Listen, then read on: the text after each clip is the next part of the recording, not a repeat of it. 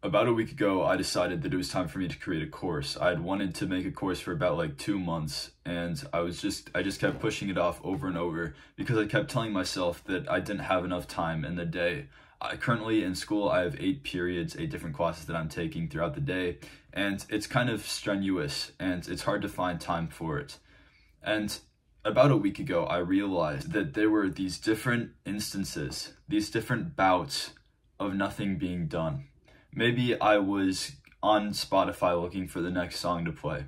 Maybe I was with friends, not exactly doing anything with them, but just like talking to them. I was scrolling on YouTube for advice or different video ideas.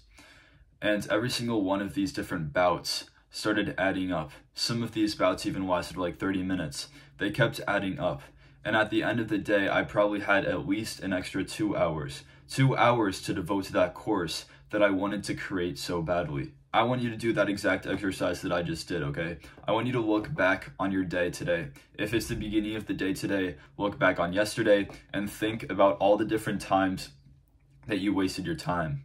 Now, it's probably going to be difficult to look at these things because the truth is that in these moments, you are most likely in a subconscious state, and subconscious states are far more difficult to remember than conscious states. If that doesn't make sense to you, that's completely fine. Just try and realize that these dopamine-inducing activities, all the different times when you're not productive, they're harder to remember, okay? So look back on your day, and whether it takes like 10 seconds or a minute, I want you to look back on your day and realize all the instances when you were not productive.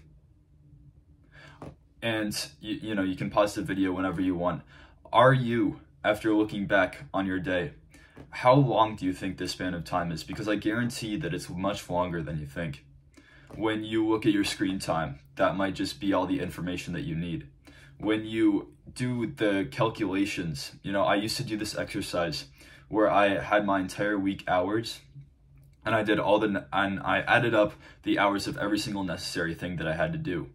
And when I added up the hours of every single thing that I had to do, I had like 48 hours, an entire 2 days of work in place for me that I didn't even realize. All that time was spent doing something else other than the things that I knew that I needed to do.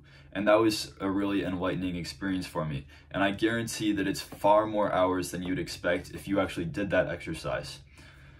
So if you have already looked back on your day, congratulations, you actually took action with this video. I'm very proud of you. If you haven't, do it. The rest of the video won't do anything for you if you haven't. After you've looked back on your day, now you know that these different bouts of time are no good for you. What do you do to counteract this? Because most of us just remove them and then we don't know what to do. I want you to create something that I like to call a safety net habit. A safety net habit. It was taken by someone that I used to know. His name was Leon, and he created something called a safety net habit, right? And it's essentially a habit where when you're in your room, when you're lying on your bed thinking of something to do, when you really want to reach for your phone because you're so bored, when you really want to reach for a drug when you're super bored, or you want to go into the bathroom, you know what I mean, when you're super bored, you create something called a safety net habit. And what these safety net habits are the habits that we do when we don't have anything else to do. And you can create an entire list of these habits. For the best results, I made one of my clients do this, and it literally changed him. For best results, you want to write this down, every single safety net habit that you can think of. Walk, meditation, work, schoolwork, cold shower, or just sitting and thinking and contemplating about life. All these different things. You write them all down on a slip of paper.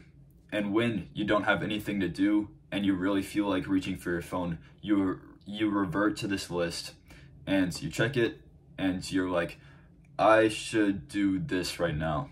I can do this right now. That's exactly how you increase your productivity. You can increase it by 10x easily.